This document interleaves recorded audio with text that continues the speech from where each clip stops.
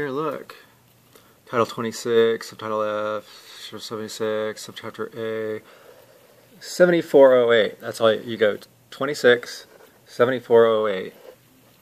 And D, citizens and residents outside the United States. You really?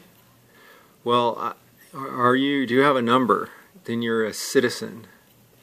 You're a resident if you live in the United States corporate territories, which aren't the 50 states of the Union.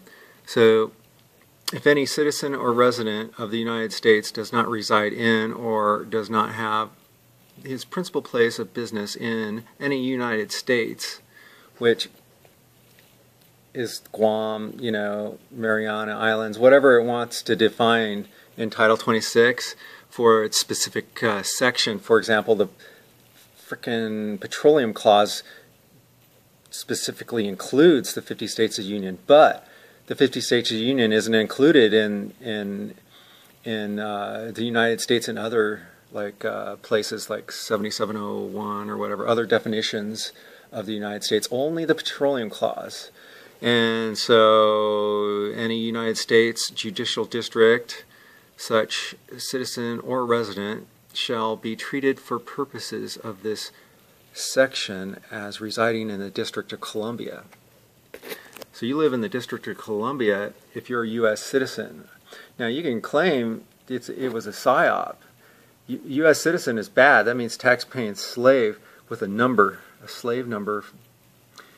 Might as well be tattooed on your forehead or in between your finger and thumb.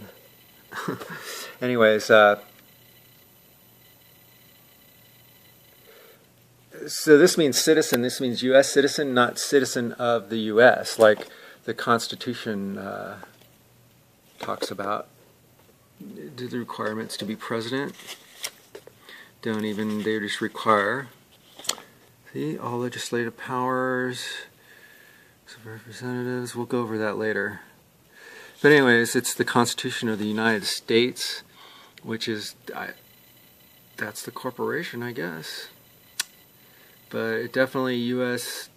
citizen is different than citizen of the U.S. We'll go over that later. You live in, are you a U.S. citizen? You claim that?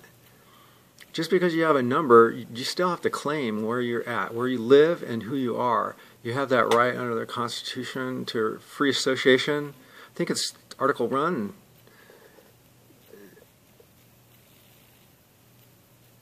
So, if you don't claim you're not a U.S. citizen, let's say you're a citizen of the U.S., play legalese, because they're always upside down and backwards like Satanists anyways.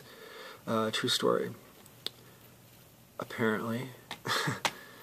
They took legalese and turned it on its ass. So, you're a resident of the U.S., are you really?